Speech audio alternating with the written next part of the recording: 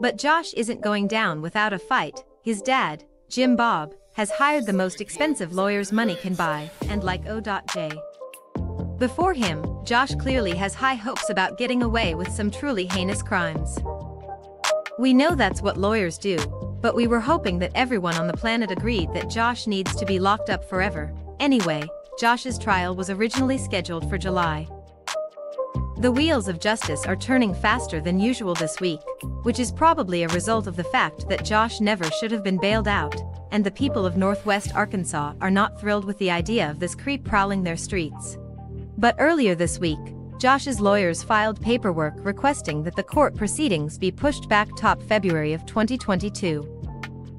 Prosecutors responded with a filing of their own, in which they basically argue that the sooner Josh is locked up, the better. Comes now the United States of America by and through Dustin Roberts, Assistant United States Attorney for the Western District of Arkansas, for its response to the defendant's motion to continue trial until February of 2022 of approximately 3 months to allow a defense-hired expert to review the digital evidence in the case and provide a subsequent option. The filing reads, according to Fox News.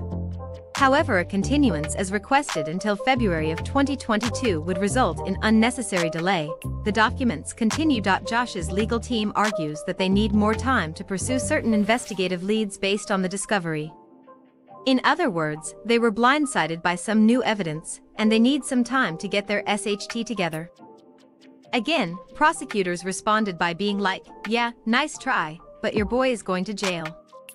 The defense has had the discovery since early May, and certainly 3 additional months should provide ample time to complete their review of the reports and identify any alleged witnesses favorable to the defense, the filing reads. The filing goes on to claim that Josh and his lawyers failed to turn over certain documents related to the Little Rock Police Department's involvement in this case. The interviews took place behind closed doors for the children's protection, but the transcripts will be read in open court. And judging by the response from Josh's legal team, some pretty damning testimony was delivered by those poor kids. Now, both sides are awaiting a response from the judge, and while the trial might be pushed back a few months, it seems highly unlikely that it'll be pushed all the way to February of 2022.